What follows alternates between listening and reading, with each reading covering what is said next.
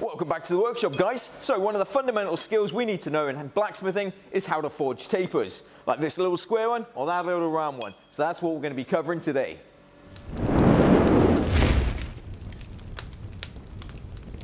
Right, so what I've done, guys, in order to show you how to do this is cut myself a piece of 16 square. This is roughly 5 inches long, and I'm going to put a centre mark on there at 2 inches, and then I'm going to draw that little piece out.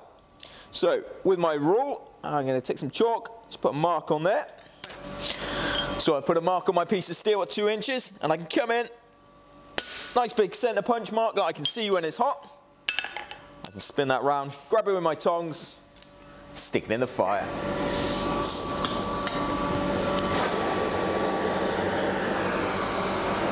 Okay, I want this bar nice and hot. I want a nice bright yellow, almost a white heat. If I'm sparking on the end, I'm too hot. But we want this nice and hot. And there's no harm at all in taking your piece of work out of the fire, having a look to see what colour it is, and getting it back in there. So, onto my anvil. Bring my hammer down at a slight angle, and lifting my bar up off the anvil as well. That way I'm pinching my stock down into a nice sharp taper.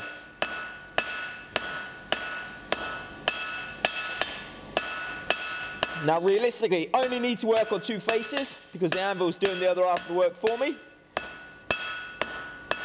But it doesn't matter if you try and work all 4, won't make any odds whatsoever.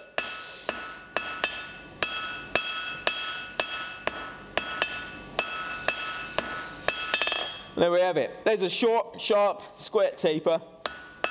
Sure, I could refine that, but for one heat, that's not too bad at all.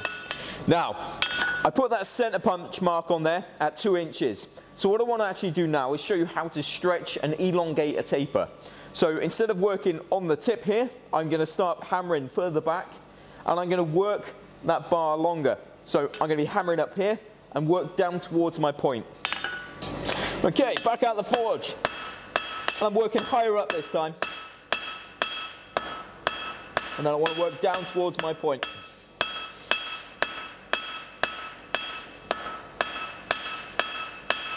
I'm trying to maintain a consistent angle of both my bar in my tongs and of my hammer. Now where's that centre punch mark gone? There it is, it's further up. So I'm going to take another heat again, and I'm going to bring that hammer even further up the bar and run it down to the tip. There we go. Okay, back onto the anvil. There's my mark, it's further up here. So I want to run down that.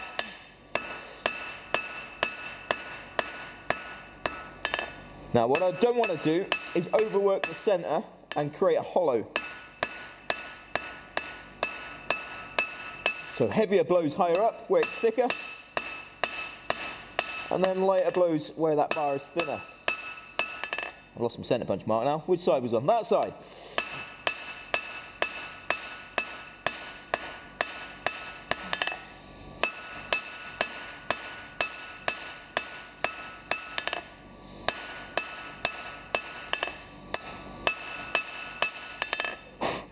To keep your anvil nice and clean, we don't want to be hammering any of that cold scale into our work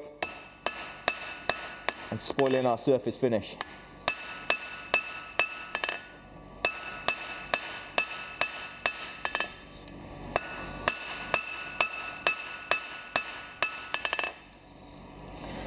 And there we go, guys. There's a square taper on the end of my 16mm square bar.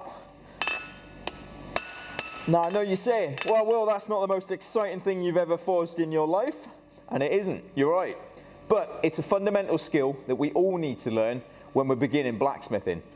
And it's really important to get those fundamentals before trying to run ahead and forge things like axes or hammers, all that stuff. Because if you can't forge a basic square taper, you're going to do a horrendous job of forging something more complex. So that was our square taper. I think that took 3, maybe 4 heats tops. There's very little to it. So I'm going to show you how to do a round taper, and there's a little bit more going on in that, but I'm going to start the same way. I'm going to mark my bar up at 2 inches so that I've got a clear point to begin with.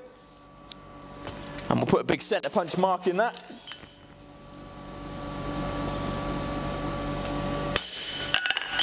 chuck it in the forge. Sorry, my bar's nice and hot. Ooh, a little bit too hot perhaps. Nah, it's all good. Now, same process of making a round taper as making a square. As blacksmiths, we can't just turn the bar and hope to get there. We have to go square, then to octagon, and then from octagon to hexadecagon to round. All right, so there's my square point. Let's forge it a little longer. Now, the only tools I'm using for this are a pair of 16mm hollow bit tongs, and I think this is a 2.5 pound crossbeam hammer that I forged a few years ago.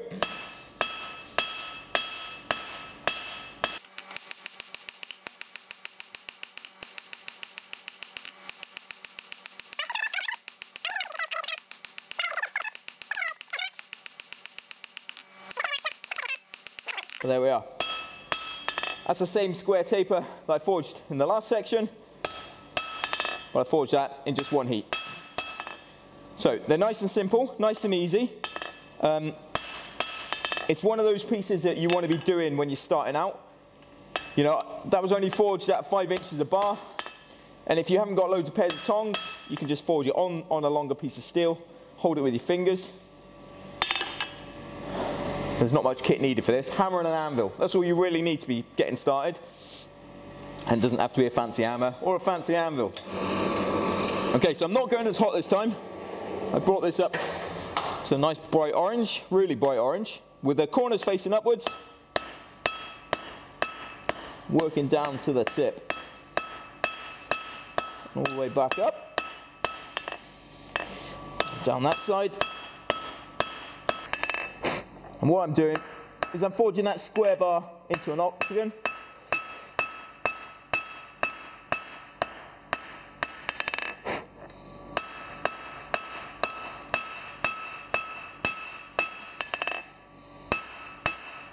As such, what I want is 8 sides that are all equally wide.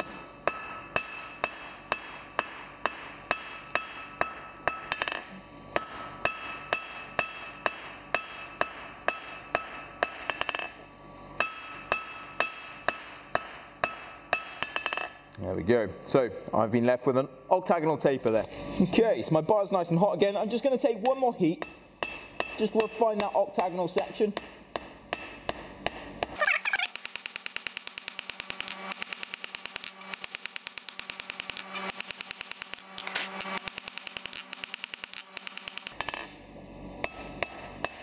And there we go. So there's my octagonal taper. That's halfway between square and round. What I want to do next is forge those corners off. But what I'm actually going to do is I'm going to put this one to one side and I'm going to forge another one from scratch into the round taper. That way I can show you at the end the transitional steps.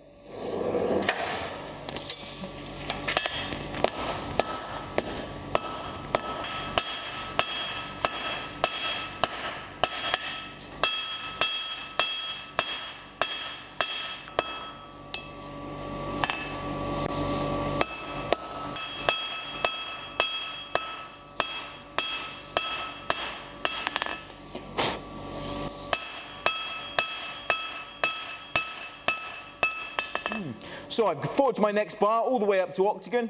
What I've got to do next then is take those corners off. So I'm going to turn it from the 45, 22 degrees more, so that I can go from an octagon to a hexadecagon.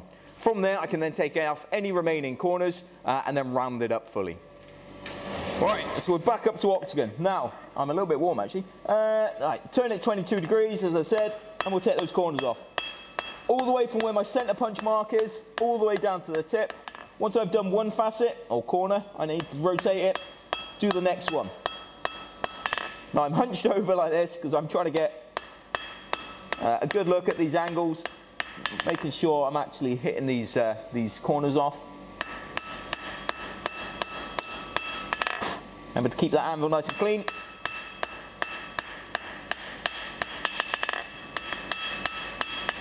Now it's been a long time since I did this by hand. Normally I'd use the power hammer. And the principle is exactly the same. So if I was going to be doing this process using the power hammer, I'd need to know how to do it by hand first. I've had a lot of guys come on forging classes with me and gone, oh, but you know, I've seen it on YouTube and you make one of those using a power hammer. And you're like, yeah, but do you now do it by hand first? Because the power hammer is actually a really dangerous bit of kit. You know, you get an angle wrong and you're going to end up really hurting yourself. You know, I ended up with a broken wrist and I know what I'm doing. And that was using a hydraulic press. So, you know, it's really important that you understand the fundamental and basic skills first before jumping on and trying to use machinery. So I'm forging it all the way down into a black heat because once I get to this stage, I can really see where those little marks are. I can see if I've got any little corners left over. I can also hit that bar nice and hard without leaving great big marks and indents in it. And I can refine that surface finish. Now, the other thing you can do if you really want to be fussy with your round section is I could stick it in a vise and I could run a rasp over it and actually file it while it's hot. And you can really refine that surface finish. But I don't need to. That's not what we're showing today. So I've pretty much finished forging that section. So I'll give this a wire brush and then I'll show you the difference. So there we go, guys. We've gone from a square bar, we forged a square taper, we forged an octagonal taper, we've got the round taper as well, and I did all of that with just one hammer and one pair of tongs. So I hope you guys found that informative. Remember to click like and subscribe, hit that notification tab as well, and we'll see you here again at Phoenix Forge. Cheers, guys.